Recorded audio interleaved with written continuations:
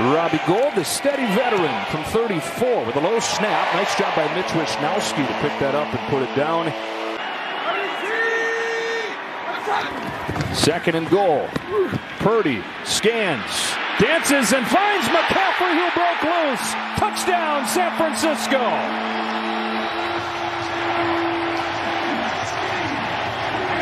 Then in the red zone, it's Walker off the left side. He gets around the corner and gets in. Touchdown, Seahawks.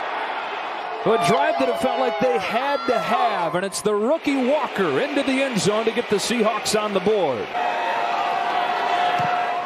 And he stays that way. He's 23. Niners bring pressure. It's picked up. Smith has time. Wants Metcalf. DK Metcalf. Touchdown, Seattle. Dropped right in the bucket. 50 yards and a tie game.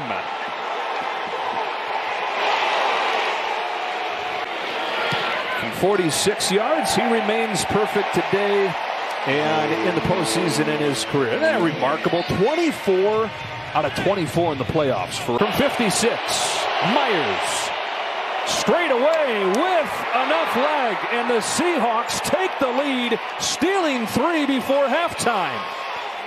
Yeah, I don't think he did. I would just trust my offense right here.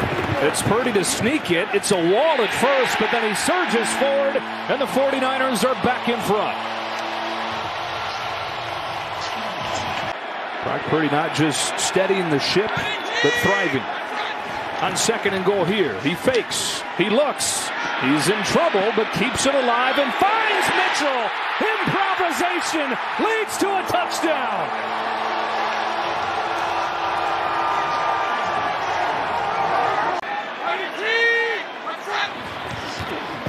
It's a throw. It is George Kittle, and they got it.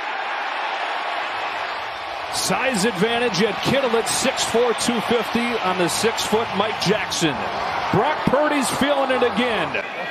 Dreams coming true much faster than it looked like it was going to.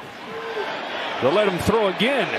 Wide open Deebo Samuel. Got a block from George Kittle. Deebo Samuel. There he goes. Foot on the gas. All the way. Touchdown, San Francisco. A 74-yarder. Had to be that in high school. Had to be that a lot of the time at Iowa State. And has shown that it's still in there. As Robbie Gould knocks through enough. Gives that offense an opportunity to score. That is a touchdown for DK Metcalf. Second of the day for him. He has certainly been a bright spot for Seattle. His 10th catch.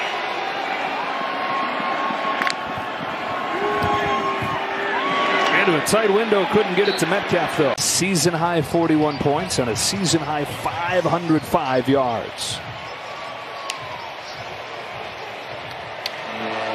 So they'll settle in like the rest of us and see who's coming out here to Santa Clara next weekend.